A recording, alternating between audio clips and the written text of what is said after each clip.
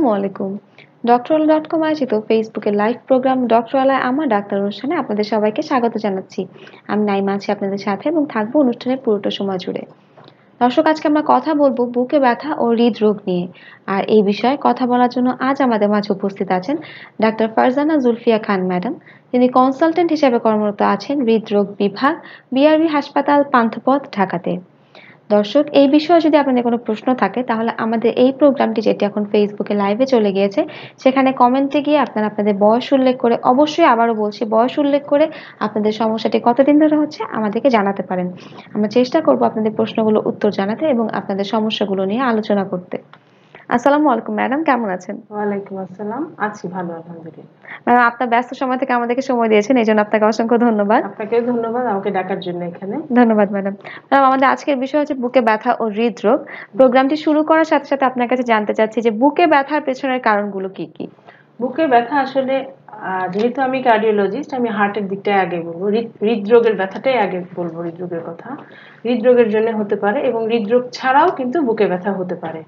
যেমন হৃদরোগের কারণগুলির মধ্যে আমরা প্রথমেই চিন্তা করতে পারবো যে হার্ট অ্যাটাকের কথা, যেটাতে আমাদের বুকে ব্যথা সবচেয়ে বেশি মানে সিভিয়ারিটি থাকে। হার্ট অ্যাটাকে হতে পারে, আনস্টেবল এনজাইনাতে হতে পারে, ক্রনিক স্টেবল এনজাইনাতে হতে পারে, তারপরে ধরেন অ্যাওর্টার কিছু ডিজিজে হতে পারে, অ্যাওর্টিক ডিসেকশনে হতে পারে, এবং পালমোনারি কিছু কজ, লাংসের কিছু কজের জন্য হতে পারে। সেটা হচ্ছে পালমোনারি এম্বলিজম, পালমোনারি হাইপারটেনশন, আর হচ্ছে এছাড়াও আরো কিছু কারণে হতে পারে। গ্যাস্ট্রাইটিসের জন্য হতে পারে, পিইউডির জন্য হতে পারে, ইসোফেজিয়াল রিফ্লাক্স, এসব বিভিন্ন কারণে আমরা বুকের ব্যথা অনুভব করতে পারি। আচ্ছা ম্যাম, আমরা তো জানি যে বুকের ব্যথা হচ্ছে গিয়ে হৃদরোগের একটা প্রধান উপসর্গ। তো এই বুকে ব্যথা ছাড়া হৃদরোগ জনিত আর কি কি উপসর্গ আছে? বুকে ব্যথাটাই হচ্ছে প্রথম উপসর্গ, তারপরে তার সাথে তার অ্যাসোসিয়েটেড রেডিয়েশন থাকতে পারে, শ্বাসকষ্ট হতে পারে, বুক ধরফরানি থাকতে পারে, তারপরে ভমিটিং, নশিয়া থাকতে পারে এবং সোয়েটিং থাকতে পারে সাথে। এবং আমরা যদি দেখি যে একটু এইজেড পেশেন্ট অথবা ডায়াবেটিক পেশেন্ট, তাদের কিন্তু বুকে ব্যথাটা সিভিয়ারিটি কম, অনেক সময় তারা ফিল করে না। সেক্ষেত্রে তাদের আদার যে কজগুলি বললাম আমি, যে তার শ্বাসকষ্ট হবে, ভমিটিং হবে, নশিয়া হবে, সোয়েটিং হবে, এগুলি তাদের জন্য বেশি গুরুত্ব বহন করে। ম্যাম, আপনি বলছিলেন যে কার্ডিয়াক কজ ছাড়া অন্যান্য অনেক কজ আছে, যেমন লাংসের কিছু কজ আছে বা গ্যাস্ট্রাইটিসের কিছু কজ আছে। তো এই কার্ডিয়াক চেস্ট পেইনটার মানে নেচারটা কেমন হবে? কার্ডিয়াক চেস্ট পেইনটা একদম টিপিক্যাল একটা নেচার থাকে। সেটা হচ্ছে পেশেন্ট হাত দিয়ে দেখাবে, একদম জাস্ট রেট্রোস্টার্নাল, মানে মাঝখানে, বুকের মাঝখানে ব্যথাটা ফিল করছে। ব্যথাটা অবশ্য ব্যথার ভেরিয়েশন আছে। অনেকে বলবে যে চেস্ট টাইটনেস হচ্ছে, বুক ভারী ভারী লাগছে, অথবা এটা খুব শার্প পেইনও হতে পারে। এটার ভেরিয়েশন আছে, কিন্তু ব্যথাটা স্পেসিফিক ভাবেই ম্যাক্সিমাম সময় মাঝখানে, বুকের মাঝখানে হবে। এবং সেই ব্যথাটা দেখা যায় যে অনেক সময় রেডিয়েশন হয়ে হাতের বা হাতের দিকে চলে যাচ্ছে, অনেক সময় রাইট শোল্ডারে যায়, অনেক সময় জ্বর দিকে এসে দাঁতের গোড়ায় শিরশির করে। আচ্ছা, এই ধরনের পেইনগুলি হয়। এবং তার সাথে অ্যাসোসিয়েটেড পেশেন্ট ঘাম হতে পারে খুব বেশি, বমি হতে পারে, তার শ্বাসকষ্ট হতে পারে, অনেক সময় ব্যথার সিভিয়ারিটির জন্য সে অজ্ঞান হয়ে মাথা ঘুরে পড়েও যেতে পারে। এগুলি হচ্ছে বুকের ব্যথার সাথে আদার সিমটম। আচ্ছা ম্যাম, বুকের ব্যথাটা তো আপনি বলছিলেন যে কার্ডিয়াক হলে মাঝে বুকে ব্যথা হবে, কিন্তু এছাড়া যে বুকে ব্যথাগুলো আছে, যেমন গ্যাস্ট্রাইটিস বা পালমোনারি কিছু কজ বলছিলেন, ওগুলোর নেচারটা কেমন হবে? গ্যাস্ট্রিকের যে কোনো পেইনটাই হবে সাধারণত আপার অ্যাবডোমেনের দিকে, মানে পেটের উপরের দিকে। আচ্ছা আচ্ছা, এটা হবে এবং এটার সাথে ওই অ্যাসোসিয়েটেড ইয়েগুলো থাকবে না, সিমটমগুলি থাকবে না। সোয়েটিং হতে পারে, কিন্তু ওইটার সিভিয়ারিটি দেখা যাচ্ছে যে কার্ডিয়াক পেইনের চেয়ে অনেক বেশি কম। আচ্ছা আচ্ছা ম্যাম, তো আর পালমোনারি গুলো কেমন? পালমোনারি এম্বলিজমে ব্যথাটা খুব সিভিয়ার হয়। সেক্ষেত্রে আমরা আদার ইসিজি বা অন্যান্য জিনিস প্যারামিটারগুলি দেখে আমরা বুঝতে পারি যে এটা পালমোনারি এম্বলিজম। ইকো করতে হয় সাথে। আচ্ছা ম্যাম, অনেকেই কিন্তু আসলে বুঝতে পারে না যে কোন সময়টাতে ডাক্তারের শরণাপন্ন হতে হবে। অনেক সময় দেখা যায় যে কার্ডিয়াক পেইন হচ্ছে চেস্টে, কিন্তু বুঝতে পারছে না, ভাবছে গ্যাস্ট্রিকের পেইন। না, সো মানে কখন শরণাপন্ন হবে ডাক্তারের? এটা হচ্ছে খুবই একটা ইম্পর্টেন্ট কোয়েশ্চেন, যে কখন শরণাপন্ন হবে। আমরা মনে করি অ্যাজ এ কার্ডিওলজিস্ট যে ব্যথা হওয়ার সাথে সাথে ডাক্তারের কাছে যাওয়া দরকার। সেটা যদি গ্যাস্ট্রিকের পেইন হয় ইটস ওকে, কিন্তু গ্যাস্ট্রিকের পেইনে কিন্তু পেশেন্ট মারা যাবে না। হার্টের পেইনের জন্য পেশেন্ট মারা যেতে পারে। এই জন্য যত দ্রুত সম্ভব পেশেন্টকে হসপিটাল বা কার্ডিওলজিস্ট বা যে কোনো ডাক্তারের কাছে যাওয়া উচিত। আচ্ছা ম্যাম, অনেকেই মনে করেন যে কার্ডিওলজিস্টের আগে একটু মেডিসিনের ডাক্তার দেখিয়ে নি, যে মানে বুঝতে পারে না যে আসলে এটা কি কার্ডিয়াক কিছু নাকি না, যখন তাকে রেফার করা হয় তখন সে কার্ডিওলজিস্টের কাছে যাচ্ছেন। তো বুকে ব্যথা হলে আসলে কার কাছে প্রথমে যাওয়া উচিত বলে আপনি অবশ্যই মনে করেন? কার্ডিওলজিস্টের কাছে, হৃদরোগ বিশেষজ্ঞের কাছে যাওয়া উচিত। ম্যাম আসলে অনেকেই মেডিসিন বিভাগে চলে যায় মেডিসিন ডক্টরকে দেখানোর জন্য। আমার হসপিটালেও যাচ্ছে, অনেকেই যায়, পরে আবার রেফার করে কার্ডিওলজিস্টের কাছে আসে, আসলে বুঝতে পারে না যে কোথায় যাওয়া উচিত। এখন আসলে পেশেন্টরা অনেক বেশি অ্যাওয়ার হয়ে গেছে, তো এরা দেখা যায় মোস্ট অফ দ্য পেশেন্টই কিন্তু সরাসরি কার্ডিওলজিস্টের কাছে আসে। আচ্ছা ma'am, as a female cardiologist আমাদের বাংলাদেশে তো মহিলা ডক্টর কার্ডিওলজিস্ট খুব কম আছেন, তো আপনার এই বিষয়ে কি বলার আছেন, যে আপনি কেন গেলেন বা আপনার এক্সপেরিয়েন্স থেকে যদি কিছু বলতেন? আমার এক্সপেরিয়েন্স আসলে আমি গেছি হচ্ছে প্রথম থেকে আমি এই কার্ডিয়াক ডিপার্টমেন্টেই জয়েন করেছিলাম প্রথম আমি যখন জব শুরু করেছি, এবং তারপরে আমার কার্ডিয়াক পেশেন্টগুলি ডিল করতে করতে দেখা গেছে আমার একটা খুব ইন্টারেস্ট গ্রো করে গেছে। আচ্ছা, এই কারণেই আমি এখানে গেছি। আর আমার এক্সপেরিয়েন্স থেকে দেখি ইকোর ব্যাপারটা, এটা বেশিরভাগ সময় কিন্তু ফিমেল কার্ডিওলজিস্ট প্রেফার করে। জি জি, এইটাই সবচেয়ে আমার কাছে মনে হয় যে ফিমেলদের কাছে আসার এটা একটা অন্যতম কারণ। জি। আচ্ছা ম্যাম, প্যালপিটেশনের বা বুক ধড়ফড় করার যে কথাটা অনেকেই বলে থাকেন যে বুক ধড়ফড় করছে বা লাফাচ্ছে, তো এটার পিছনের কারণগুলো কি? এটার পিছনে অনেক ধরনের কারণ থাকে। আমরা জানি যে হার্টের যে একটা ইলেকট্রিসিটি আছে, হার্টটা কি করে, ব্লাডটাকে পাম্প করে মাথা থেকে পা পর্যন্ত আমাদের বডিকে ব্লাড সাপ্লাই দেয়, যার মধ্যে অক্সিজেনটা থাকে। কিন্তু হার্টেরও তো একটা ইলেকট্রিসিটির ব্যাপার আছে, যার জন্য হার্টটা বিট করে, পাম্পটা হয়। তো সেই কারণে সেটা যদি কোনো ধরনের অ্যাবনর্মালিটি থাকে তখন আমরা অনেক সময় বুক ধড়ফড় অনুভব করি। কিন্তু নর্মাল ক্ষেত্রে দেখা যায় অনেক ইয়াং পেশেন্টরা আসে যাদের বুক ধড়ফড়ের প্রবলেম থাকে। সেক্ষেত্রে এটা আমরা এনজাইটির জন্য হতে পারে, তাদের থাইরয়েডের প্রবলেমের জন্য হতে পারে, এবং কার্ডিয়াক কজের জন্য সাইনাস ট্যাকিকার্ডিয়া হতে পারে। যদি উপরের দিকে অ্যাট্রিয়ামে যদি কোনো সমস্যা থেকে থাকে তাহলে সেক্ষেত্রে আমরা অ্যাট্রিয়াল ফ্লাটার ফিব্রিলেশন বা এসভিটি সুপ্রাভেন্ট্রিকুলার ট্যাকিকার্ডিয়া বলে থাকি। এবং যদি সেটা ভেন্ট্রিকল থেকে আসে তাহলে ভেন্ট্রিকুলার ট্যাকিকার্ডিয়া, ভেন্ট্রিকুলার ফিব্রিলেশন এসব হতে পারে। আচ্ছা, আমরা ফেসবুকে বন্ধুরা অনেক প্রশ্ন করছেন, আমরা একটু প্রশ্নগুলো নিয়ে আসছি। ম্যাম নিপা কবির লিখেছেন তার বয়স 38 বছর, তার বুকের বাম পাশে ব্যথা হয়, এটার পেছনের কারণগুলো কি? থ্যাংক ইউ নিপা কবির। আপনার বয়স 38 বছর, আপনার প্রেশার বা ডায়াবেটিস আছে কিনা আপনি বলেন নাই, যদি থেকে থাকে তাইলেও সেটা উল্লেখ করতে হবে। আর সাধারণত 45 ইয়ার্সের নিচে যেসব ফিমেল পেশেন্ট থাকে তাদের কার্ডিয়াক প্রবলেম হওয়ার সম্ভাবনাটা কিছুটা কম থাকে, এটা প্রকৃতি আমাদের এই সাপোর্টটা দিয়ে থাকে। তো যেহেতু আপনার 45 এর এইজের নিচে, আপনি পোস্ট মেনোপজাল না, সেক্ষেত্রে কার্ডিয়াক প্রবলেম হওয়ার সম্ভাবনা কম। তারপরেও আপনার ইভালুয়েশন করা দরকার। আপনি কোনো হসপিটালে যে একটা হৃদরোগ বিশেষজ্ঞর কাছে যান, সেখানে ইসিজি, ইকো, প্রয়োজন হলে ইটিটি করে দেখেন। যদি দেখেন সবকিছু নর্মাল, সেক্ষেত্রে আপনার অন্য ডাক্তার, মেডিসিনের ডাক্তারের কাছে যেতে হবে। মাহবুব আলম লিখেছেন যে তার বয়স 24 বছর, তার অনেক প্যালপিটেশন হয় রাতের বেলা, ঘুম হয় না, এই জন্য এখন ওনার কি করা উচিত? আপনার 24 বছর, আপনি নিশ্চয়ই খুব টেনশনে থাকেন। তো এই টেনশনের কারণে আসলে ইয়াং পেশেন্ট গুলো সাধারণত প্যালপিটেশন হয়। আপনি একটা নর্মালি একটা যে কোনো হসপিটালে যেখানে ইকো হয় সেখানে যে একটা ইসিজি এবং ইকো করেন, তারপরে একটা বিশেষজ্ঞের কাছে যান আর কি। আমার মনে হয় আপনার এটা হৃদরোগের কোনো বিষয় না, এটা হয়তো আপনার টেনশনের জন্য হতে পারে। ম্যাম টেনশনের সাথে আসলে প্যালপিটেশনের সম্পর্কটা কোথায়? প্যালপিটেশনের সম্পর্ক আছে। বুক ধড়ফড় এটা তো মেইনলি বেশিরভাগ ইয়াং পেশেন্টদেরই হচ্ছে টেনশনের জন্যই হয়ে থাকে। আর এক্ষেত্রে আমি আরেকটা জিনিস দেখতে বলবো, সেটা হচ্ছে যে থাইরয়েড ফাংশন টেস্ট। অনেক সময় হাইপারথাইরয়েডিজমে কিন্তু প্যালপিটেশন থাকতে পারে। আমি ইয়াসমিন ইমা লিখেছেন যে ট্যাকিকার্ডিয়ার জন্য কি ধরনের মেডিসিন খাওয়া যেতে পারে? ট্যাকিকার্ডিয়া আপনার বয়স যদি অল্প হয়ে থাকে সেক্ষেত্রে তেমন কিছু আমরা দেই না। তারপরেও যদি খুব বেশি প্যালপিটেশন হয় এবং সেটা যদি সাইনাস হয়, তখন আমরা একটু ইন্ডিভার 10 মিলিগ্রাম 2 বেলা সকালে এবং রাত্রে দিতে পারি। আচ্ছা, মানে বিটা ব্লকার্স যে কোনো আমরা দিতে পারি। ম্যাম এখন আমরা আসছি আসলে হৃদরোগের মধ্যে, তো হৃদরোগে বড়দের পেছনের কারণগুলো কি কি হতে পারে? হৃদরোগে যে বললাম যে unstable angina, chronic stable angina, এবং সবচেয়ে গুরুত্বপূর্ণ হচ্ছে অ্যাকিউট হার্ট অ্যাটাক, বা আমরা যেটাকে এমআই বলি, যেটাকে এমআই বা সবাই যেটাকে বুঝেছে হার্ট অ্যাটাক। জি জি ম্যাম, এছাড়া আর কি কি কারণ আছে? এছাড়া কার্ডিয়াক আরো কারণ আছে। ধরেন হার্টের তো আসলে অনেকগুলা, হৃদরোগ বলতে তো অনেকগুলো ডিজিজকে বোঝায়। যেমন হার্টের আমি একটু ভাগ ভাগ করে বললে মানে বুঝতে সুবিধা হবে। যখন হার্টের জন্মগত কোনো ত্রুটি থাকে তখন আমরা সেটাকে কনজেনিটাল হার্ট ডিজিজ বলি।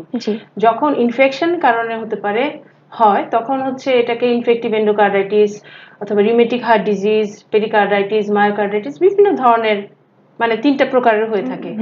যখন করোনারি আর্টারিজের কোনো প্রবলেম হয় তখন এটাকে করোনারি আর্টারি ডিজিজ বলে, এবং যখন রিদমের বা রেটের কোনো সমস্যা হয় তখন এটাকে অ্যারিথমিয়া বলে। এখন আপনার প্রশ্নটা কি ছিল? যে কি কি রোগ হতে পারে? হ্যাঁ, এই সবগুলি যে রোগ বললাম এই রোগগুলি তো আপনার হার্টের মধ্যে হতে পারে। হ্যাঁ, এবং প্রত্যেকটা কারণেই কিন্তু মানুষ বুক ব্যথা অনুভব করতে পারে। ম্যাম, ফকির রোকান শাহ লিখেছেন যে ওনার বুকে ব্যথা হয়, বুক কাঁপে এবং জ্বালা যন্ত্রণা করে, এটা কি জন্য হতে পারে এটা উনি জানতে চাচ্ছেন। ওনার বয়সটা কিন্তু বলে নাই। থ্যাংক ইউ ভাই, কিন্তু আপনার বয়সটা আপনি বলেন নাই। আমরা এক্ষেত্রে কিছু রিস্ক ফ্যাক্টর আছে, যে রিস্ক ফ্যাক্টরের উপরে আপনার বুকে ব্যথাটা অনেক অংশেই ডিপেন্ড করে, যে এটা আমাদের বোঝার জন্য যে আপনার কার্ডিয়াক প্রবলেম আছে কি নাই। তো যেহেতু উনি বলেন আপনি যদি একটু অ্যাবাভ 40 হয়ে থাকেন বা আপনার প্রেশার বা ডায়াবেটিস যদি থাকে, সেক্ষেত্রে আপনার কোনো হৃদরোগের ডক্টর বিশেষজ্ঞের কাছে যেতে হবে, কিছু ইনভেস্টিগেশন আছে ওগুলা করতে হবে। আমার মনে হয় আমরা কনফার্মেশন হিসেবে একটা ইটিটি যেটা ট্রেডমিল টেস্ট বলে ওটা করে দেখতে পারি। ম্যাম, মোকাররম মোল্লা লিখেছেন তার বয়স 34 বছর, ডায়াবেটিস আছে এবং মাঝে মাঝে বুকের বাম পাশে ব্যথা হয়, এটা কিসের জন্য হতে পারে? এটা যেহেতু আপনার ডায়াবেটিস আছে তো এটাকে খুব মানে লেস ইম্পর্টেন্স দেওয়া যাবে না। আপনি একটা ইটিটি করেন এবং তার আগে ইসিজি এবং ইকো করে নেন। হয়তোবা এটা কার্ডিয়াক হতেও পারে আবার নাও হতে পারে, এটা ইনভেস্টিগেশন ছাড়া বোঝার উপায় নেই। ম্যাম, মোহাম্মদ মামুন লিখেছেন তিনি একজন প্রবাসী, তার ওয়াইফের বয়স 22 বছর, গত 6 মাস ধরে তার বুকের বাম পাশে ব্যথা করে এবং মেডিসিনের ডাক্তার দেখিয়েছেন। যতদিন ওষুধ খেয়েছেন ততদিন ভালো ছিল, বাট এটার কি কোনো স্থায়ী সমাধান আছে কিনা, যেহেতু তার প্রবলেমটা এখনো যায়নি? 22 বছরের যদি তার জন্মগত কোনো ত্রুটি না থাকে, ফিমেল পেশেন্ট, তার কার্ডিয়াক প্রবলেম হওয়ার সম্ভাবনা কম।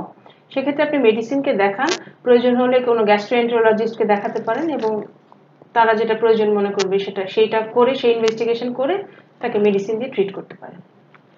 ম্যাম, আনামুল খান লিখেছেন যে কোলেস্টেরলের কারণে কি হার্টের কোনো প্রবলেম হতে পারে কিনা? অবশ্যই, হাই কোলেস্টেরল তো একটা very important risk factor cardiac ডিজিজের জন্য। এই জন্য আমাদের প্রতিনিয়ত হাঁটাচলা করতে হবে, এক্সারসাইজ করতে হবে, খাদ্য অভ্যাস কন্ট্রোল করতে হবে এবং কোলেস্টেরলটাকে কন্ট্রোলের মধ্যে রাখতে হবে। ম্যাম, আমাদের আরো একজন বন্ধু লিখেছেন যে ওনার খুব শ্বাসকষ্ট হয় এবং যখন শ্বাসকষ্ট হয় তখন ওনার বুকে ব্যথা হয়, এটা কেন হয়? এটা কি আপনার কোনো অ্যাজমা আছে কিনা আমি বলেন নাই। অ্যাজমার কারণে কিন্তু শ্বাসকষ্ট এবং বুকে ব্যথা হতে পারে। আর বয়স তো বলে নাই, বয়স বলেনি ম্যাডাম। আমার মনে হয় আপনি কোনো একটা ডাক্তারের কাছে যান, প্রথমে মেডিসিনের ডাক্তারের কাছে যান, তারপরে কিছু ইনভেস্টিগেশন করার পরে যদি আপনার হার্টের কোনো সমস্যা থেকে থাকে তখন উনি কোনো কার্ডিয়াক বিশেষজ্ঞের কাছে আপনাকে রেফার করে দিবেন। ম্যাম, এই যে হার্ট ডিজিজ গুলো হচ্ছে, তো এটার পিছনে রিস্ক ফ্যাক্টরস গুলো কি কি এবং কাদের বেশি হচ্ছে? আচ্ছা, রিস্ক ফ্যাক্টরের মধ্যে কিছু মডিফায়েবল রিস্ক ফ্যাক্টর আছে এবং কিছু নন মডিফায়েবল আছে। জি, হ্যাঁ। তো নন মডিফায়েবল রিস্ক ফ্যাক্টরের মধ্যে আমরা এইজ একটা ভেরি ইম্পর্টেন্ট ফ্যাক্টর। যত এইজ বাড়তে থাকবে তত কিন্তু কার্ডিয়াক প্রবলেম হওয়ার সম্ভাবনাটা বাড়তে থাকে, এবং এর মধ্যে মেল ফিমেলের একটা ভেরিয়েশন আছে। মেলদের কার্ডিয়াক প্রবলেম বেশি হয় দেন ফিমেলদের তুলনায়। আর আরেকটা ব্যাপার আছে যে ফ্যামিলি হিস্ট্রি। ফ্যামিলি যদি ডিসলিপিডিমিয়া থাকে তাদেরও কিন্তু কার্ডিয়াক প্রবলেম হওয়ার সম্ভাবনাটা বেশি থাকে। এগুলি আমরা চেঞ্জ করতে পারবো না, কিন্তু যেগুলোর মধ্যে যেগুলো মডিফায়েবল, যেগুলো আমরা চেঞ্জ করতে পারি বা আমরা কন্ট্রোল করতে পারি, তার মধ্যে প্রথম কজ হচ্ছে স্মোকিং। স্মোকিংটা কিন্তু খুবই একটা গুরুত্বপূর্ণ ফ্যাক্টর হচ্ছে কার্ডিয়াক ডিজিজের ক্ষেত্রে, রিস্ক ফ্যাক্টর। তারপরে হচ্ছে যদি কারো কোলেস্টেরল থাকে সেটাকে কন্ট্রোলে রাখতে হবে, ডায়াবেটিস থাকলে ডায়াবেটিসটাকে কন্ট্রোলে রাখতে হবে, প্রেশার কন্ট্রোলে রাখতে হবে, লাইফস্টাইল চেঞ্জ করতে হবে, আমাদের খাদ্য অভ্যাস চেঞ্জ করতে হবে এবং নিয়মিত এক্সারসাইজ অথবা হাঁটাচলা করতে হবে। ম্যাম, এটার পিছনে প্রিভেনশনস গুলো কি হতে পারে? প্রিভেনশনটাই হচ্ছে এই রিস্ক ফ্যাক্টর গুলিকে যদি আমরা সবকিছুকে কন্ট্রোলে রাখি। যেমন কেউ যদি স্মোকিং করে, সে যদি তৎক্ষণাৎ বন্ধ করতে না পারে, তার ট্রাই করতে হবে যে তাড়াতাড়ি স্মোকিংটাকে সিজ করার জন্য, বন্ধ করার জন্য। কারো যদি হাই ব্লাড প্রেশার থাকে তাকে নিয়মিত ওষুধ খেতে হবে। প্রেশারটাকে কন্ট্রোলে রাখার জন্য। ডায়াবেটিস থাকলে হাঁটতে হবে এবং ওষুধ খেতে হবে, এবং ডিসলিপিডিমিয়া থাকলে যাদের হাই কোলেস্টেরল সেটাকেও কন্ট্রোলের মধ্যে রাখতে হবে। এবং আরেকটা হচ্ছে যে নিয়মিত এক্সারসাইজ করতে হবে, যেটা মানে যে রোগগুলো আসলে আমাদের হাতে থাকে কন্ট্রোল করার মধ্যে সেগুলো কন্ট্রোলে রাখতে হবে। এর মধ্যে খাদ্যাভ্যাসটা অনেক ইম্পর্টেন্ট, কারণ আমরা এখন অনেক ফাস্ট ফুড খাই, জাঙ্ক ফুড খাই এবং রেড মিট, কিন্তু আমরা আসক্ত হয়ে গেছি। এই জিনিসগুলোকে আমাদের খুব কন্ট্রোলে আনতে হবে। আমাদের ভেজিটেবল খেতে হবে, ফ্রুটস খেতে হবে, এবং ফিশ, যেটা আমরা আমাদের দেশে অনেক ধরনের ফিশ পাওয়া যায়, এগুলি খেলে আমার মনে হয় হৃদরোগ থেকে আমরা কিছুটা হলেও মানে মুক্তি পাবো, অথবা আমরা সুস্থ জীবনযাপন করতে পারবো। আচ্ছা ম্যাম, শ্যামল কান্তিনাথ লিখেছেন যে ওনার বয়স 35 বছর, উনি দুবাইতে থাকেন, ওনার ট্রাইগ্লিসারাইড 509, এটা কি হাই কিনা, এবং হাই হলো এইচডিএল, এবং এইচডিএল হচ্ছে 48, এলডিএল 96, ওনার ডায়াবেটিস আছেন এবং আরবিএস হচ্ছে 96। তো ওনার এখন কি করণীয় এবং কি করবেন? আপনার থ্যাংক ইউ আপনার প্রশ্নের জন্য। আপনার সবই বেশি আছে, আপনার ট্রাইগ্লিসারাইডটা অনেক বেশি, 500 এর উপরে গেলে আমরা অনেক বেশি মনে করি সেটাকে, এবং এইচডিএলটাও কম আছে, এবং আপনার ডায়াবেটিসটা আমার ধারণা কন্ট্রোলের মধ্যে থাকে না। সেক্ষেত্রে আপনার নিয়মিত হাঁটতে হবে, কোলেস্টেরল কমানোর জন্য ওষুধ খেতে হবে, যেটা ফেনোফাইব্রেট আমরা ট্রাইগ্লিসারাইড বা বেড়ে গেলে যেটা দেই, 200 মিলিগ্রাম বিটি করে সকালে একটা রাত্রে একটা খেতে হবে আপনাকে, এবং 6 মাস পরে আবার দেখতে হবে। আর নিয়মিত হাঁটতে হবে, খাদ্য অভ্যাস চেঞ্জ করতে হবে আপনার। ম্যাম আরিফা আক্তার দীপা লিখেছেন ওনার অনেক সময় বুক ধরফর করে এবং ব্যথা করে, ওনার বয়স 25 বছর, এটা কেন? এটা আপনি খুব টেনশন করতে পারেন, অথবা আপনার থাইরয়েডটা একটু দেখে নেন। থাইরয়েড টেস্টটা করে নিলে অনেক সময় মানুষের প্যালপিটেশন হয়, এবং ফিমেলদের বেশিরভাগই দেখা যায় যে হাইপারথাইরয়েডিজমে ভুগে।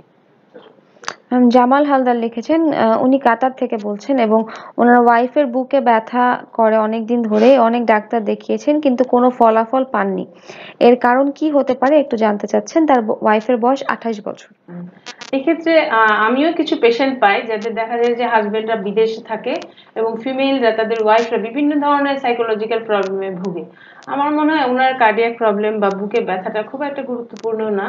তারপরে আপনি আশেপাশে কোনো হসপিটাল বা ঢাকা শহরে অনেক কার্ডিয়াক হসপিটাল আছে, একটু ইভ্যালুয়েশন করে দেখতে পারেন। মোহাম্মদ নুরুল আলম লিখেছেন যে ওনার বয়স 37 বছর, গতকাল রাত থেকে ওনার বুকের ডান পাশে পাঁজরের নিচে ব্যথা অনুভব করছেন। ইতিমধ্যে উনি পেইন কিলার খেয়েছেন, গ্যাস্ট্রিকের ট্যাবলেটও খেয়েছেন, কমছে বলে ওনার মনে হচ্ছে না। ব্যথাটা কিসের জন্য হতে পারে, এখন উনি কি করবেন? কার্ডিয়াক পেইন সাধারণত এরকম সাস্টেইন এত সময় থাকে না, এটা ইন্টারমিটেন্ট পেইন, পেইনটা আসে আবার চলে যায়, এই ধরনের হয়। কিন্তু তারপরেও যেহেতু আপনি ওষুধ খেয়েছেন এবং ওষুধে আপনার ব্যথাটা কমে নাই, আমার মনে হয় আপনি কোনো আশেপাশে খুব দ্রুত আপনি কোনো হসপিটালে চলে যান, সেখানে যে ইসিজি করেন, ব্লাড টেস্ট করেন, তারপরে বোঝা যাবে যে আপনার এটা হার্টের পেইন বা অন্য কোনো পেইন কিনা। আচ্ছা ম্যাম, মোহাম্মদ ইসলাম লিখেছেন ওনার হার্টে একটি রিং বসানো আছে, তার বয়স 40 বছর, হাঁটলে মাঝে মাঝে বুকে ব্যথা হয় কিন্তু প্রেশার ঠিক থাকে, গা ঘামে না, ডায়াবেটিস নেই, বাম হাতে মাঝে মাঝে ব্যথা হয় কিন্তু ক্যালসিয়াম খেলে ঠিক হয়ে যায়। কতদিন পর পর ওনার রেগুলার চেক আপ করানো উচিত? অন্ততপক্ষে প্রত্যেকটা মানুষেরই 6 মাস পর পর চেক আপ করা উচিত। আপনি যেহেতু রিং পরানো, সেহেতু আপনি একটু হাই রিস্ক পেশেন্ট। সেই ক্ষেত্রে যেহেতু বুকে ব্যথা হয়, আমার মনে হয় যে আপনি একটা ইকো ইসিজি করে একটা ইটিটি করেন, ট্রেডমিল টেস্ট যেটাকে বলে, যদি কোনো ধরনের এনজাইনা বা আনস্টেবল এনজাইনা থাকে সেটা ধরা পড়বে। আচ্ছা ম্যাম, জাহিদুল ইসলাম জাহিদ লিখেছেন যে প্রতিদিন কি পরিমাণ রেড মিট বা কয়টা ডিম খাওয়া যাবে হার্টকে প্রিভেন্টে রাখার জন্য? না, রেড মিট কখনোই হার্টকে প্রিভেন্ট করে না, এটা হার্টকে আরো হৃদরোগের দিকে ঠেলে দেয়। আমি একটু আগেই বলেছি যে আমাদের রেড মিটটাকে পরিহার করা দরকার। হ্যাঁ, রেড মিট, ডিম খেলে কোনো অসুবিধা নাই, দৈনিক একটা অথবা 2টা ডিম খাওয়া যেতে পারে, কিন্তু উইকলি রেড মিট বা ইয়াং হলে খাওয়া যেতে পারে, কিন্তু অ্যাবাভ 30 উপরে হলে রেড মিটটাকে অবশ্যই কন্ট্রোল করতে হবে। ম্যাম তানজিনা আরিফ লিখেছেন যে ওনার বয়স 26 বছর, কিছুদিন ধরে ওনার বুকের বাম পাশটাতে ব্যথা করছে এবং বুক ধড়ফড় করে প্রচুর পরিমাণে এবং প্রচুর ঘাম হচ্ছে সাথে, এই অবস্থায় উনি কি করতে পারেন? Thank you Tanzina. আপনি এই অবস্থায় একটা ইসিজি করতে হবে এবং ইকো করে দেখতে হবে যে আপনার হার্টে কোনো স্ট্রাকচারাল প্রবলেম আছে কিনা। আর আপনার যদি ঘুম কম হয় বা কোনো টেনশনে থাকেন, চেষ্টা করেন ওইটার থেকে পরিত্রাণ পাওয়ার জন্য। ম্যাম আমরা একটু আগে কথা বলছিলাম যে হার্ট অ্যাটাক হচ্ছে হৃদরোগের মধ্যে সবচেয়ে কমন। তো এই হার্ট অ্যাটাক বা আমরা মেডিকেলের ভাষায় যেটাকে বলি মায়োকার্ডিয়াল ইনফ্রাকশন, এটা কেন হয় এবং কাদের বেশি হয়? এটা কেন হয়, এটা আসলে আমাদের জন্মের পর থেকে আমাদের যে ধমনী গুলা থাকে বা আর্টারিজ গুলা থাকে সেটার মধ্যে আস্তে আস্তে আস্তে আস্তে অ্যাথেরোমেটাস চেঞ্জ হতে থাকে। এটা বিলো 20 পর্যন্ত অতটা সিগনিফিকেন্ট না। 20-এর পর থেকে আমরা যে খাবারগুলি খাচ্ছি, আমরা যে তেল চর্বিগুলি আমাদের শরীরে যাচ্ছে, তার কিছু যে আমাদের ওই আর্টারির মধ্যে জমা হচ্ছে, এটাকে অ্যাথেরোমেটাস চেঞ্জ গুলা বলে। তারপরে যখন এক পর্যায়ে এইটা জমতে জমতে যখন 70 বা 80-এর উপর উঠে যায়, তখনই কিন্তু আমরা এই হৃদরোগের সমস্যাগুলি অনুভব করি আর কি। হ্যাঁ, এবং যাদের প্রেশার আছে বেশি তাদের ক্ষেত্রে অনেক সময় দেখা যায় যে ওই অ্যাথেরোমেটাস প্ল্যাকটা ছিঁড়ে যায় এবং ব্লাড যে ওটা আরো বেশি বড় হতে থাকে। সেই ক্ষেত্রে যদি 100% হয় তখন তো অ্যাকিউট মায়োকার্ডিয়াল ইনফার্কশন হয়ে যায়, যেটাকে এমআই বা হার্ট অ্যাটাক বলা হয়। আমি হাইপারটেনশন বা উচ্চ রক্তচাপের সাথে হৃদরোগের কি সম্পর্ক? হৃদরোগের অনেক বড় সম্পর্ক আছে, কারণ উচ্চ রক্তচাপ থেকেই কিন্তু আর্টারিজ গুলো বেশি ইনজুর্ড হয়।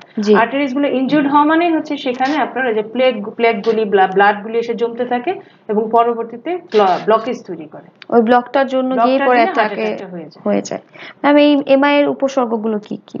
এমআই এর উপসর্গ প্রথমেই বললাম যে বুকে ব্যথা, সেন্ট্রাল চেস্ট পেইন, পেশেন্টরা হাত দিয়ে দেখাবে যে বুকে ব্যথা, সাথে তার রেডিয়েশন থাকতে পারে, মানে বাঁ দিকে বা পিঠে বা রাইট শোল্ডারের দিকে আসতে পারে, জ্বর দিকে যেতে পারে। অনেকে বলে হয়তো যে চকিং হচ্ছে, হাঁটলে তার চকিং সেন্সেশন হয়, সেটাও বলতে পারে।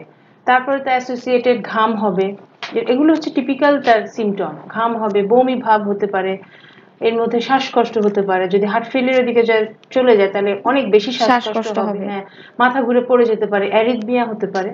এগুলো হচ্ছে হার্ট অ্যাটাকের সিমটম। ম্যাম এমআইটা আপনারা কিভাবে ডায়াগনোসিস করছেন? আমরা প্রথমে তো হিস্ট্রি নিচ্ছি পেশেন্টের, তারপরে আমরা তাৎক্ষণিক ইসিজি করি। ইসিজিতে দেখা যায় যে অনেক ধরনের, দুই ধরনের এমআই আছে, ST elevated MI, non ST elevated MI, সেটা ইসিজিতে চলে আসে। আমরা ব্লাড টেস্ট করি, ইমিডিয়েট আমরা সিপিকেটা করতে পারি, ট্রপোনিন আই করতে পারি, এবং এই ক্ষেত্রে আমরা যদি দেখি যে খুব বেশি বাড়ে না কিন্তু পেশেন্ট সিমটোমেটিক, তখন আমরা 6 ঘন্টা পরে আবার ওটা রিপিট করি, ইকো করি।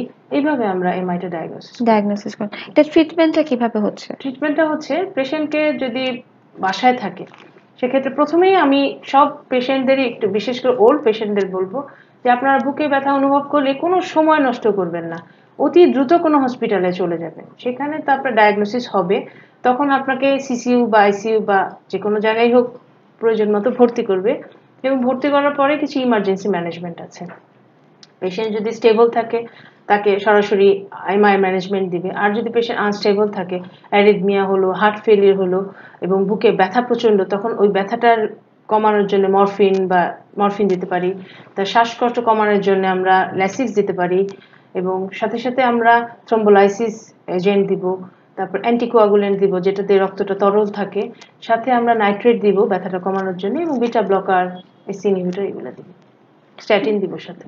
আচ্ছা, অনেক সময় রোগীরা জানতে চান যে এমআই এর কারণে কি সার্জারির কোনো প্রয়োজন হয় কিনা? হ্যাঁ, এমআই এর কারণে হতে পারে, কারণ এমআই এর কমপ্লিকেশন হিসেবে আপনার ভিএসডি মানে হার্টের যে দুইটা ভেন্ট্রিকুলার মাঝখানে যে একটা সেপ্টাম থাকে, একটা পর্দা থাকে, ওইটা অনেক সময় ছিঁড়ে যেতে পারে। সেই যদি সমস্যাটা হয় তখন দেখা যায় যে সার্জারিতে যেতে হয়। আর এই সার্জারিটা কেন আমাদের বাংলাদেশে অ্যাভেলেবেল আছে? হ্যাঁ, অবশ্যই অ্যাভেলেবেল, ভিএসডি সার্জারি তো খুবই অ্যাভেলেবেল। আচ্ছা ম্যাম, আমরা একটু ফেসবুকে কমেন্টগুলো নিয়ে আসছি।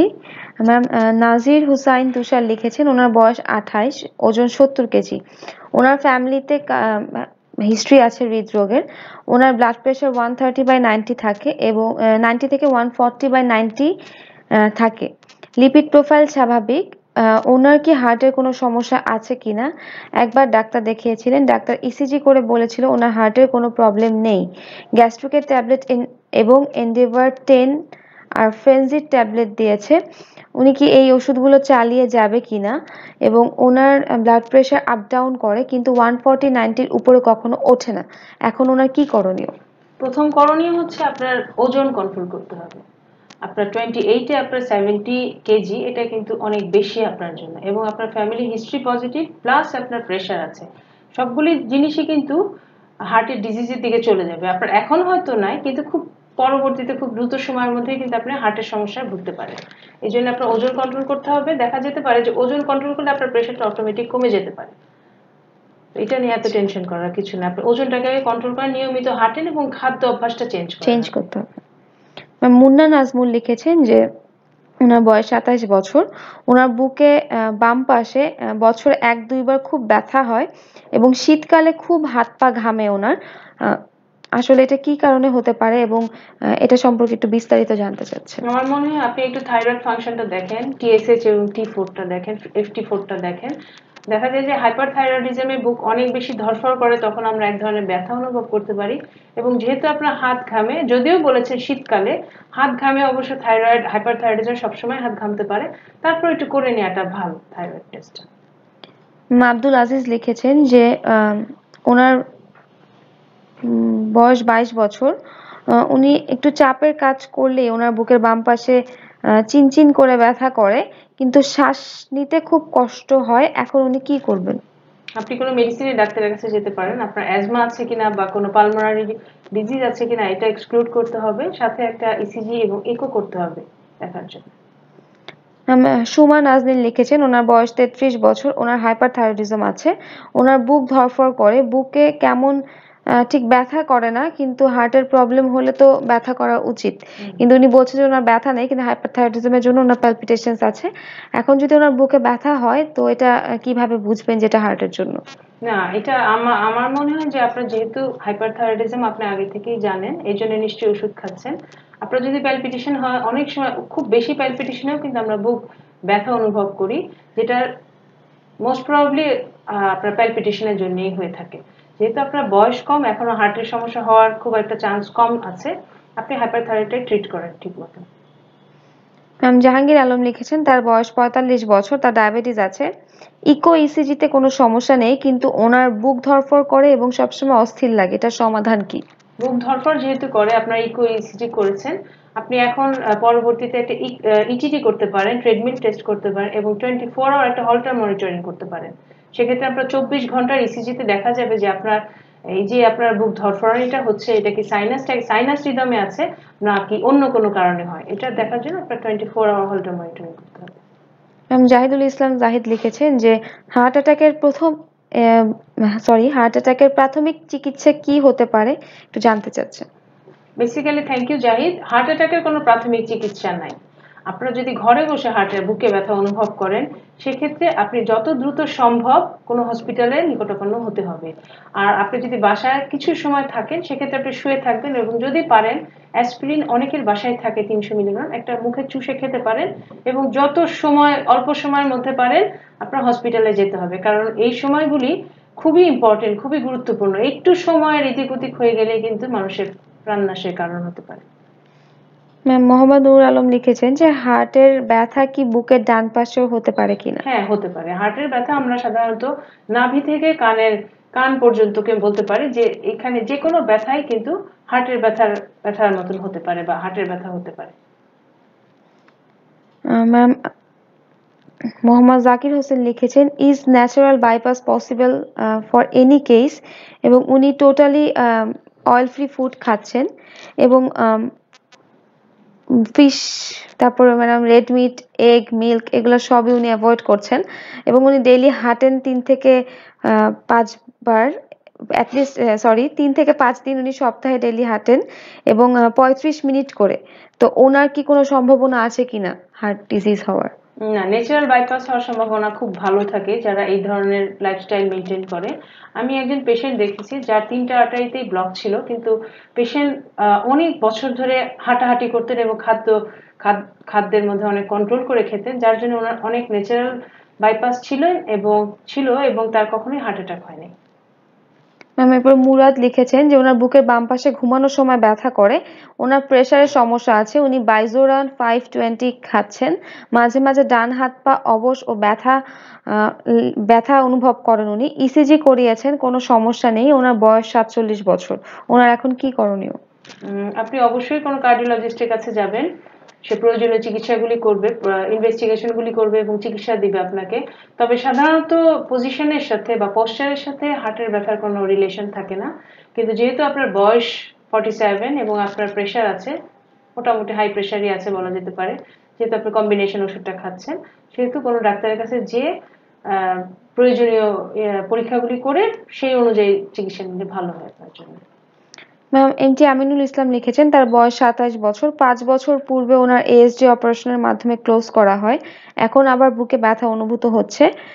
অপারেশনের পরে আবার কি একই সমস্যা হতে পারে কিনা এবং এখন ওনার কি করণীয় এটা জানতে সাধারণত চাচ্ছেন। Thank you Murad.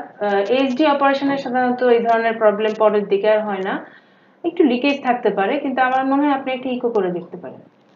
ম্যাম আমরা একটু আগে কথা বলছিলাম মোহাম্মদ জাকির হোসেনের নিয়ে, উনি ন্যাচারাল বাইপাসের কথা বলছিলেন, উনি সবকিছু কন্ট্রোলে রাখার চেষ্টা করছেন বলছিলেন, তো উনি বলেছেন যে ওনার 2বার হার্ট অ্যাটাক হয়েছে, 3টা ব্লকে 99% এবং 95% অ্যান্ড 90% ব্লক আছে 3টা আর্টারিতে। ওনার ডায়াবেটিস কন্ট্রোলে আছে এবং ওনার ব্লাড প্রেশারও হাই। তো এখন এই অবস্থায় ওনার কি ধরনের চিকিৎসা নেওয়া উচিত? আপনার খুব দ্রুত হসপিটালে যেতে হবে, আপনার এনজিওগ্রাম করতে হবে, যেহেতু আপনি মনে হয় আগে একবার এনজিওগ্রাম করেছেন, ওটা যদি 6 মাস বা 1 বছরের বেশি হয়ে থাকে সেক্ষেত্রে আরেকবার চেক এনজিওগ্রাম করে রিং বসাতে হবে, বা প্রয়োজনীয় যদি রিং এর মতন পরিস্থিতি না থাকে সেক্ষেত্রে আপনার হয়তো বা বাইপাসও করতে হতে পারে। ফরহাদ সঞ্জু লিখেছেন তার বয়স 33 বছর, কিছুদিন পর পর ওনার হঠাৎ করে হার্টবিট বেড়ে যায় আর খুব টায়ার্ড লাগে, হাত পা ভেঙে আসে আর মাথা খুব ব্যথা করে, এটা কি হার্টের কোনো প্রবলেম কিনা? সাধারণত অল্প বয়সের পেশেন্টদের ক্ষেত্রে দেখা যায় প্যালপিটেশন, বেশিরভাগ পেশেন্টই কমপ্লেন করে, কিন্তু তাদের কার্ডিয়াক ইভালুয়েশনে দেখা যাচ্ছে কার্ডিয়াক স্ট্যাটাস ভালোই আছে। যদিও যেহেতু আপনার সমস্যা হচ্ছে, আপনি এটা একবার ইভালুয়েশন করে নেওয়াটাই ভালো হবে। আপনি অন্ততপক্ষে একটা ইসিজি এবং ইকো করে দেখতে পারেন যে আপনার কার্ডিয়াক স্ট্রাকচার বা কার্ডিয়াক স্ট্যাটাসটা কেমন আছে। ম্যাম সালিম রানা লিখেছেন যে উনি ইন্ডিয়াতে ইকো করিয়েছিলেন, সব ঠিক আছে, কিন্তু ওনার কোলেস্ট্রলটা অনেক বেশি আছেন এবং ওনার ডায়াবেটিস আছে, তো এখন কি ওনার কোনো হার্টের ডাক্তার দেখানো ঠিক হবে কিনা? না, আপনি যেহেতু আপনার কোলেস্টেরল হাই আছে আর ডায়াবেটিস আছে, আপনি এই দুটো কন্ট্রোলে রাখেন, প্রেশারটা একটু খেয়াল করেন প্রেশারটা আপনার ঠিক আছে কিনা, এবং প্রচুর হাঁটাহাঁটি করেন, যদি সিগারেট স্মোকিং এর কোনো হ্যাবিট থাকে সেটা বন্ধ করেন, এবং খাদ্যটা একটু পরিমিত করে খান, তাইলে আশা করি যে বেশ অনেকদিন আপনি সুস্থ থাকবেন। ম্যাম নওরিন নিটোল লিখেছেন যে বয়স 35 বছর, ওজন 70 কেজি, ওনার ডায়াস্টোলিক প্রেশার সবসময় 100 থাকে এবং বুক ধড়ফড় করে খুব বেশি সময় ধরে, কেন হচ্ছে এটা জানতে চাচ্ছেন। বুক ধড়ফড় তো অনেক কারণেই করতে পারে, কিন্তু আপনার যেহেতু ডায়াস্টোলিক, আমরা বেসিক্যালি এখন সিস্টোলিক ডায়াস্টোলিক দুইটা প্রেশারের উপর ইম্পর্টেন্স দিয়ে থাকি, যেহেতু আপনার প্রেশার বেশি থাকে সেহেতু আপনার প্রেশারটা কমানোর জন্য কি ওষুধ খাচ্ছেন আমি জানি না, সাথে বিটা ব্লকার দিলে আপনার বুক ধড়ফড়ানোটা কমানোতে সহায়তা করবে, এবং আপনার ওজন কমাতে হবে, এক্ষেত্রে আপনার হাঁটাহাঁটি করতে হবে এবং খাওয়া দাওয়া কন্ট্রোল করতে হবে। মোহাম্মদ ইসলাম লিখেছেন যে হার্টের ব্যথা হলে কি প্রেশার আপ ডাউন করে কিনা? হ্যাঁ, করতে পারে। হার্টের ব্যথা অনেক সময় প্রেশার বেড়ে যেতে পারে, আবার অনেক সময় যদি অ্যাকিউট এমআই হয় সেক্ষেত্রে প্রেশার কমে যেয়ে পেশেন্ট শকে চলে যেতে পারে, দুই রকমই হতে পারে। মহিবুল ইসলাম লিখেছেন যে ওনার স্ত্রীর বয়স 26 বছর, এখন তো অনেক গরম পড়েছে তবুও তার শীত লাগে এবং কম্বল গায়ে দেয় সে প্রতিদিন, বুকের বাম পাশ ও ডান পাশেই ব্যথা হয়, এখন ওনারা কি করবেন? আপনি একটু ব্লাডের সিবিসিটা করেন, অনেক সময় অ্যানিমিয়া থাকলে পেশেন্টের এরকম শীত লাগতে পারে এবং বুক ধড়ফড়ানি বা বুক ব্যথা অনুভব করতে পারে, এটা আপনি করে দেখতে পারেন, সাথে একটা ইকো করে নিলে আরো বেশি ভালো হবে। সোহেল মাহমুদ লিখেছেন যে উনি সৌদি আরব থেকে বলছে, ওনার বয়স 27 বছর, ওনার বুকের মাঝখানটাতে প্রায় সময় খুব ব্যথা করে, এটা কি কোনো হার্টের প্রবলেম কিনা এবং এখন ওনার কি করণীয়? আসলে 27 বছর বুকে ব্যথা করে এটা আনইউজুয়ালও না, কিন্তু যে হার্টের অসুবিধা হবে না এরকম কোনো কথা নাই, কারণ অনেক ইয়াং পেশেন্টদেরও কিন্তু হার্টের প্রবলেম হয়ে থাকে। আর আপনারা প্রবাসে থাকেন, আপনাদের লাইফস্টাইল কেমন, আপনারা হাঁটাহাঁটি করেন কিনা সেদিকে খেয়াল রাখতে হবে, এবং যদি পারেন কোনো কার্ডিওলজিস্টকে দেখে একবার রিভিউ করে নিলেন, যদি না হয়ে থাকে সেক্ষেত্রে তো সেটা ভালো, আর যদি হয়ে থাকে তাহলে দ্রুত চিকিৎসা নিলেন।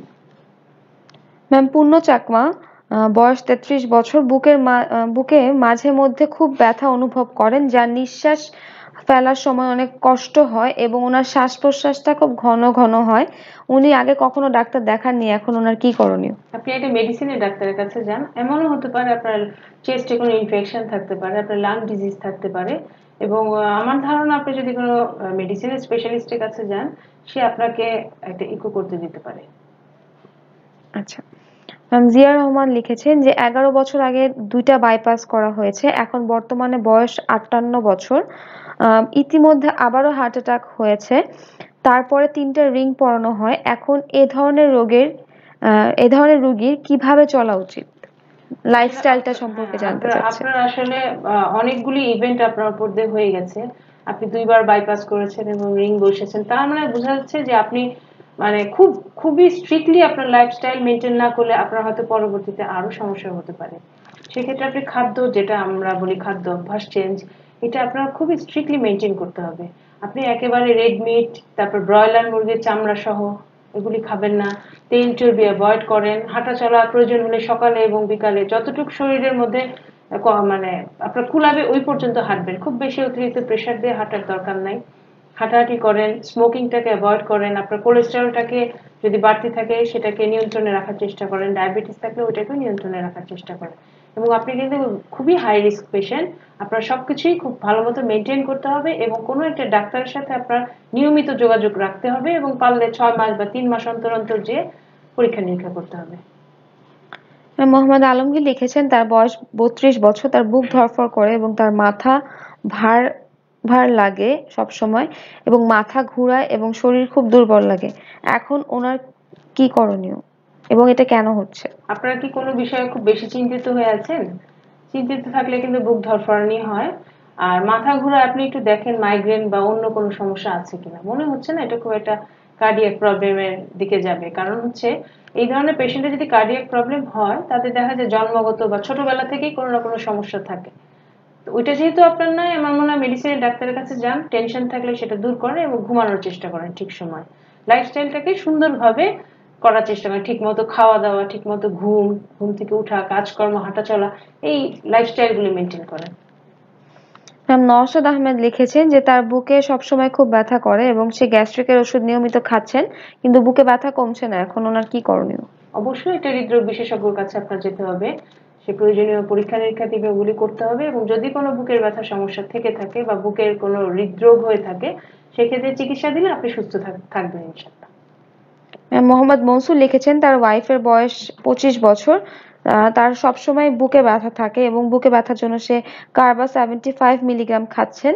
এটা খাওয়ার পরেও তার মাঝে মাঝে বুকে ব্যথা হয়। এখন কি করণীয়? কার্বাটা বেসিক্যালি বুকে ব্যথার কোনো ওষুধ না, এটা রক্ত তরল রাখার জন্য ওষুধ। এখন আপনার ওয়াইফকে কেন কার্বা দেওয়া হয়েছে এটা অবশ্যই আমি বুঝতে পারিনি, আপনি বলেনও না কোনো ডাক্তারের কাছে গেছেন কিনা। কিন্তু আমার মনে হয় যে আপনি একটা কোনো ভালো হৃদরোগ বিশেষজ্ঞর কাছে যান, প্রয়োজনীয় চিকিৎসা পরীক্ষা নিরীক্ষাগুলি করেন, আর প্রয়োজন না হলে কার্বার দরকার নেই। সর্দার আব্দুর রহিম বাচ্চু লিখেছেন তার বয়স 48 বছর, বুকের ডান দিকে প্রায় ব্যথা বেশি হয়, বাম দিকে মাঝে মাঝে ব্যথা হয় এবং প্রতিকারের উপায় জানতে চাচ্ছেন এবং জানতে চেয়েছেন যে দ্রুত হাঁটলে বুক ধড়ফড় করে কিনা। আপনি বুকে যখন ব্যথা করে তাহলে অবশ্যই আপনার ইকো, ইসিজি, ইটিটি করতে হবে এবং আপনার প্রেশার ডায়াবেটিস থাকলে ওটাকে কন্ট্রোল রাখতে হবে। দ্রুত দ্রুত যদি কেউ হাঁটে তার বুক ধড়ফড়ানি হতেই পারে, এটা খুবই স্বাভাবিক একটা বিষয়। এলিজা এডিপ খান লিখেছেন তার বয়স 42 বছর, তার সবসময় বুকে চিনচিন করে ব্যথা করে আর হার্টবিটটা খুব ফাস্ট থাকে। টেনশন করলেই ওনার বুক ধড়ফড় করে। ওনার ওজন হচ্ছে 87 কেজি এবং উনি কমমেট 500 খাচ্ছেন, ফেনোক্যাপ খাচ্ছেন, অ্যামনোডিপিন 5 খাচ্ছেন একটা করে। এখন ওনার কি করণীয়? এখন আপনার ওজন কন্ট্রোল করতে হবে। আপনার ওজন অনেক বেশি, এটা যদি কন্ট্রোল না করেন আপনার ওইসব কন্ট্রোল করলেও কিন্তু দেখা যাবে আপনি হার্টের সমস্যায় ভুগবেন কিছুদিন পরে।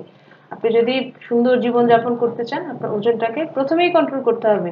আপনার প্রচুর হাঁটাচলা করতে হবে, কাজ করতে হবে, খাওয়া দাওয়া কন্ট্রোল করতে হবে এবং ওগুলিতে আপনি কন্ট্রোল করছেনই, আদার ডিজিজগুলো। সুজন দেব লিখেছেন ওনার বয়স 39, ওনার প্রেশার লো থাকে এবং গত 1 মাস যাবত যখন উনি বড় করে শ্বাস নিতে যান তখন বুকের বাম পাশে একটু ব্যথা লাগে এবং অস্বস্তি বোধ করেন। এটা কি হার্টের কোনো সমস্যা কিনা উনি জানতে চাচ্ছেন। সাধারণত হার্টের সমস্যা শ্বাস প্রশ্বাস বা পজিশন চেঞ্জের ক্ষেত্রে কিন্তু ব্যথা ভেরিয়েশন হয় না বা ব্যথা হয় না।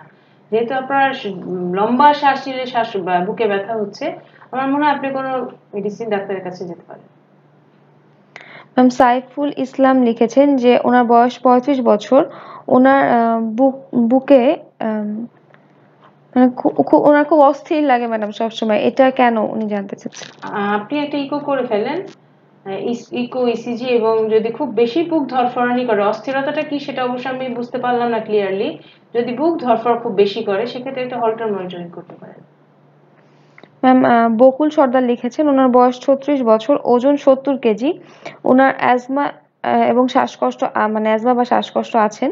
উনি ইনহেলার ব্যবহার করেন এবং ইনহেলার বাদ দিলে ওনার বুকে ব্যথা করে, এখন কি করবে? না, আপনি ইনহেলার বাদ দেওয়ার কথা তো আসছেই না, কারণ অ্যাজমার পেশেন্টকে অবশ্যই ইনহেলার ইউজ করতে হবে, প্রয়োজনে নেবুলাইজেশন ইউজ করতে হবে এবং ওরাল কিছু মেডিসিন খেতে হবে। যেহেতু আপনি আগে থেকে ডায়াগনোসড অ্যাজমা, তো এগুলি আপনি বাদ দিতে পারবেন। অনেকক্ষণ আমরা বন্ধুদের প্রশ্ন নিচ্ছিলাম ম্যাডাম, এখন আমরা একটু আমাদের কথাগুলো বলি। ম্যাম আপনি প্রতিটা ইনভেস্টিগেশনসেই বলছিলেন বা ট্রিটমেন্টে যাওয়ার আগেই বলছিলেন যে ডায়াগনোসিসের জন্য ইসিজি, ইকো এগুলো করানো খুব জরুরি। তো আসলে ইসিজি এবং ইকোর ইম্পর্টেন্সটা কি কার্ডিয়াক ডিজিজের ট্রিটমেন্টে? ইসিজি হচ্ছে, আমরা একদম প্রাইমারিলি আমাদের কিছু রুলস থাকে ইনভেস্টিগেশনের, যে প্রথম আমরা এই পরীক্ষাটা করব, সেটা হচ্ছে ইসিজি। ইসিজি দিয়ে আমরা তো আনস্টেবল এনজাইনা, এমআই এগুলো তো বুঝতে পারি। অনেক সময় right ventricular hypertrophy, left ventricular hypertrophy, left atrial enlargement, এগুলো কিন্তু আমরা ইসিজি থেকেই বুঝতে পারি। আমি আপনাকে বলেছিলাম যে নন কার্ডিয়াক কজের মধ্যে, চেস্ট পেইনের মধ্যে একটা পালমোনারি এম্বলিজম আছে, সেটাও কিন্তু আমরা ইসিজির মাধ্যমে বুঝতে পারি। আর ইকোটা হচ্ছে আমরা হার্টের কোনো ওয়াল অ্যাবনর্মালিটি আছে কিনা, অথবা কোনো স্ট্রাকচারাল ডিফেক্ট, অথবা কোনো ভালভিউলার ডিফেক্ট আছে কিনা, ওটা আমরা ইকোর মাধ্যমে বুঝতে পারি। মানে ইসিজি আর ইকোটা হচ্ছে কার্ডিয়াক কোনো ডায়াগনোসিসের জন্য প্রথম স্টেপ। জি জি। আচ্ছা ম্যাম, বাংলাদেশে এখন কার্ডিয়াক সার্জারি ফ্যাসিলিটিস কতটুকু বলে আপনি মনে করেন? আমি তো মনে করি বাংলাদেশে এখন অনেক উন্নত হয়ে গেছে। একটা সময় ছিল যখন মানুষ হার্টের কোনো সমস্যা হলে ইন্ডিয়া চলে যেত, কিন্তু এখন কিন্তু এই টেন্ডেন্সিটা অনেক কমে গেছে। এবং আমার মনে হয় যারা যাচ্ছে তাদেরও একটু অ্যালার্ট হওয়া দরকার, কারণ আমরা কিন্তু সবসময় হঠাৎ অ্যাকিউট পেইনে আমরা কিন্তু বাইরের দেশে যেতে পারবো না। সেই ক্ষেত্রে এটাই বেটার হয় যে বাংলাদেশে যেহেতু এটা ফ্যাসিলিটিস অনেক বেড়ে গেছে, অনেক ভালো ভালো সেন্টার হয়েছে, অনেক ভালো ভালো ডাক্তার হয়েছে, বাংলাদেশে চিকিৎসা নেওয়াটা তাদের জন্য ভালো হবে আর কি। আচ্ছা ম্যাডাম, হার্টকে ভালো রাখার জন্য আমাদের এখন কি ধরনের লাইফস্টাইল মেনটেন করা উচিত? হার্টকে ভালো রাখার জন্য যেহেতু রিস্ক ফ্যাক্টরের মধ্যে যেগুলো মডিফাই করা যাবে না, সেগুলি তো আর কিছু করার নাই। এইজের সাথে মেইলদের বেশি হবে, এইসব তো ফ্যামিলি হিস্ট্রি পজিটিভ, এটাতে তো আমরা চেঞ্জ করতে পারছি না। কিন্তু যেগুলি আমরা মডিফাই করতে পারবো, তার মধ্যে প্রথম হচ্ছে স্মোকিং। স্মোকিংটা আমাদের অবশ্যই বন্ধ করতে হবে। স্মোকিং কিন্তু কার্ডিয়াক ডিজিজটাকে অনেক বেশি প্রভোগ করে। তারপরে আমাদের যদি কোলেস্টেরলটা বেশি থাকে, কোলেস্টেরলটাকে নর্মালে আনার জন্য আমাদের হাঁটাচলা করতে হবে, নিয়মিত ওষুধ খেতে হবে। ডায়াবেটিস থাকলে ডায়াবেটিসটাকে কন্ট্রোল করতে হবে। আপনার যদি প্রেশার থাকে, অবশ্যই প্রেশার কন্ট্রোল করতে হবে। আপনার নিশ্চিন্ত লাইফ লিড করতে হবে। আপনার অতিরিক্ত দুশ্চিন্তা থাকলে সেটাও কিন্তু হার্ট অ্যাটাক বা হার্টের ডিজিজ করতে পারে। আপনার খাদ্য অভ্যাস চেঞ্জ করতে হবে। এটাই কিন্তু খাদ্য অভ্যাস চেঞ্জ এবং হাঁটাহাঁটি, এই দুটো কিন্তু খুবই গুরুত্বপূর্ণ। এটাতে আপনার একে তো হার্টের সমস্যাটা ডিলে হবে বা ভালো থাকবে, অন্যদিকে আপনার ডায়াবেটিসটাও কন্ট্রোলে থাকবে। এইভাবে আমরা হার্টের রোগগুলোকে প্রতিকার করতে পারি। ধন্যবাদ ম্যাডাম, আশা করছি আমাদের দর্শক আপনার মানে কথাগুলো থেকে অনেক উপকৃত হয়েছেন। ম্যাম যদি ডক্টরওয়ালা উদ্দেশ্যে কিছু বলতেন। না, আমি আসলে আজকে প্রথম এখানে এসেছি, আমার খুবই ভালো লাগলো। এই ধরনের প্রোগ্রাম যদি ফ্রিকোয়েন্টলি হয় তাহলে আমার মনে হয় যে যেসব পেশেন্ট গুলা দেশের বাইরে থাকে বা যারা ঢাকার বাইরে থাকে বা হসপিটালে নিয়মিত আসতে পারে না, তাদের জন্য অনেকটাই লাভজনক হয়। তো থ্যাংক ইউ দর্শক মন্ডলী, এবং থ্যাংক ইউ নাইমা আপনাকে থ্যাংক ইউ ম্যাডাম আনার জন্য। ধন্যবাদ ম্যাডাম। দর্শক, দেখতে দেখতে আজকে আমরা অনুষ্ঠানের শেষ পর্যায়ে চলে এসেছি। আপনারা জানেন doctorala.com বাংলাদেশের প্রথম অনলাইন ও কল সেন্টার ভিত্তিক ডক্টরস অ্যাপয়েন্টমেন্ট সার্ভিস। আমাদের সাথে দেশ জুড়ে রেজিস্টার্ড কিন্তু ডাক্তারদের অ্যাপয়েন্টমেন্ট পেতে আপনারা কল করতে পারেন 16484 এই নাম্বারে, অথবা ভিজিট করতে পারেন www.doctorala.com এই ঠিকানায়। আশা করছি সবাই ভালো থাকবেন, সুস্থ থাকবেন এবং নিয়মিত আমাদের ডক্টরলার সাথেই থাকবেন। আল্লাহ হাফেজ।